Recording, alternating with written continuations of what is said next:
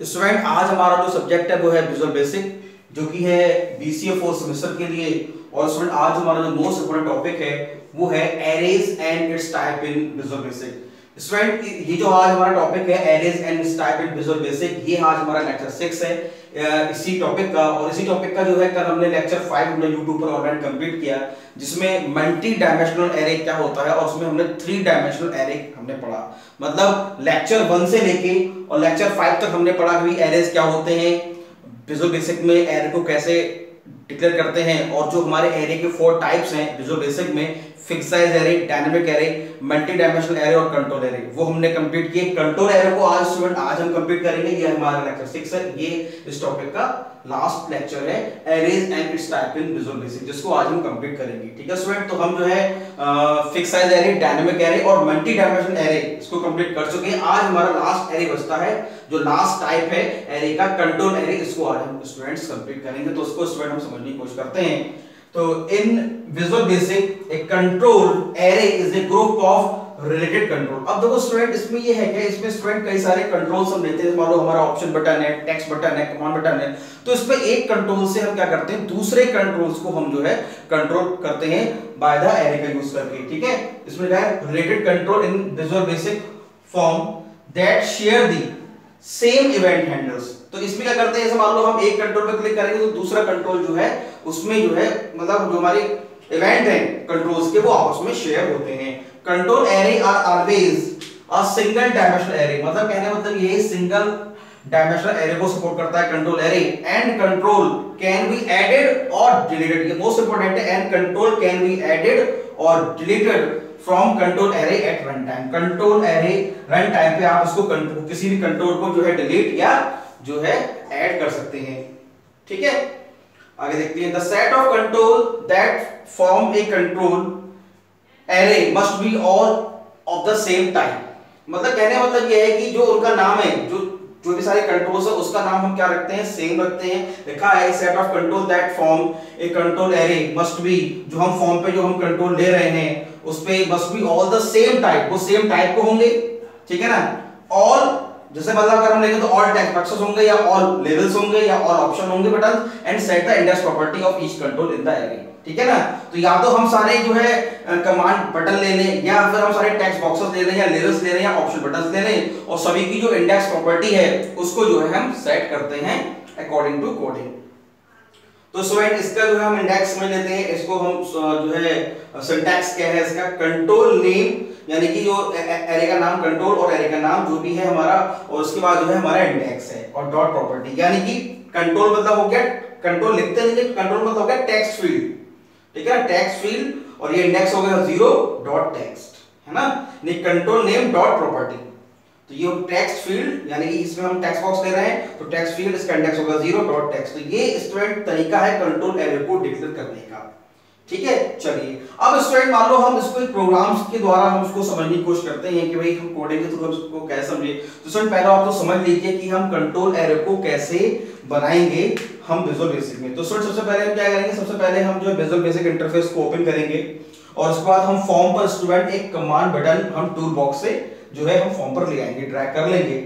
उसके बाद हम स्टूडेंट क्या करेंगे, ये जो हमारा कमांड बटन है इसको हम इस पर राइट क्लिक करके हम इसको कॉपी करेंगे, और कॉपी करने के बाद उसको हम पेस्ट करेंगे। जैसे ही हम पेस्ट करेंगे तो स्टूडेंट्स आपके पास एक वार्निंग मैसेज खुल के आएगा, और उस वार्निंग मैसेज में स्टूडेंट जो है हमारा ये लिखा होगा, ये हमारा स्टूडेंट जो है वो वार्निंग मैसेज है जो हमारा शो होगा जब हम जैसे ही जो है दूसरा जो इसको जब हम यहाँ पे कॉपी करेंगे कमांड बटन को, तो जैसे ही पेस्ट करेंगे तो वार्निंग देगा you already have a control named command 1।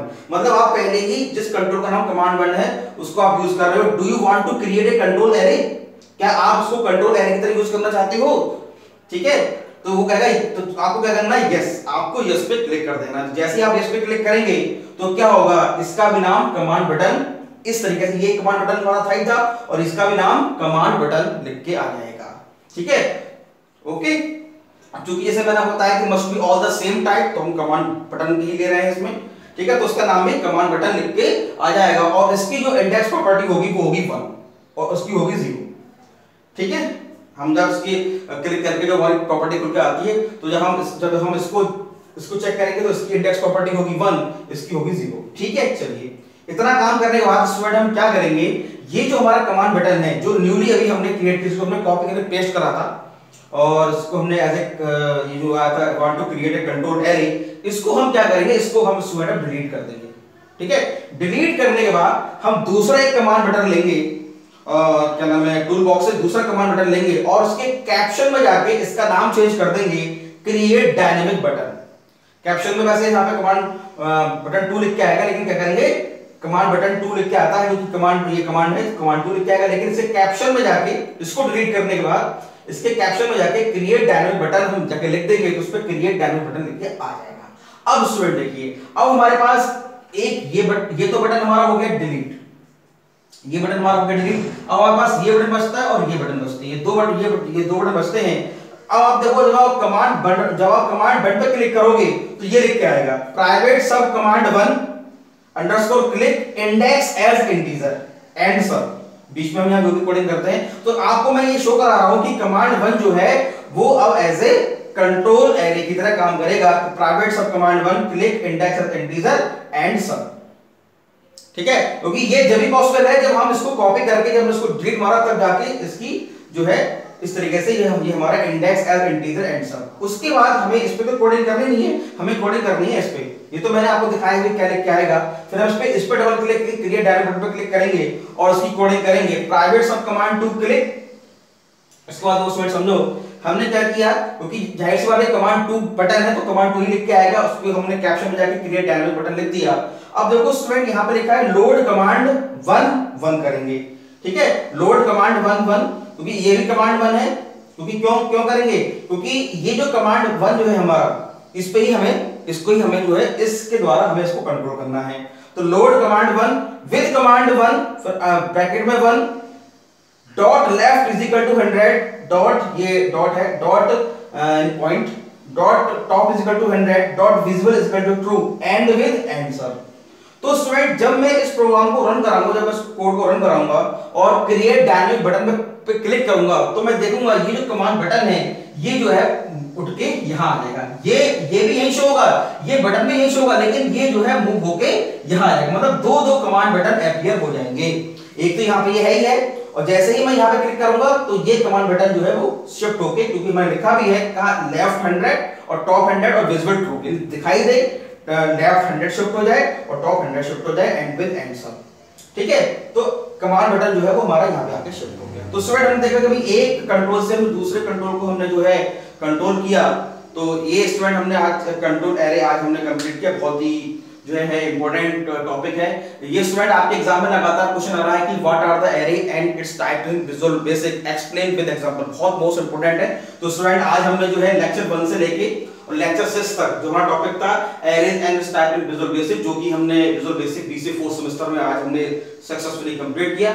तो स्टूडेंट आप उसको जब भी कभी लेक्चर देखें तो लेक्चर देखते समय अपने मोबाइल की ब्राइटनेस को बढ़ाएं। दूसरा, मोबाइल का व्यू लैंडस्केप करें। तीसरा, जो आपकी YouTube पर जो वीडियो की क्वालिटी है उसको 360p या 480p सेट करें, जिससे स्टूडेंट बोर्ड पर जो कुछ भी लिखा गया है इसकी विजिबिलिटी आपको इंक्रीज हो और उसको देख के आप अपने नोट्स बना सकें और टाइम पे अपने सिलेबस को कंप्लीट करें। ठीक है स्टूडेंट, तो उसको आपको देखिए। मोस्ट इंपोर्टेंट क्वेश्चन है आपका जो है ये फिक्स एरे और dynamic array, multidimensional array, control array. तो चारों एरे हमने कंप्लीट किए। तो आप इन 6 लेक्चरों को कंबाइन करके देखें, तब आपका ये टॉपिक कंप्लीट होगा। ठीक है students, thank you very much.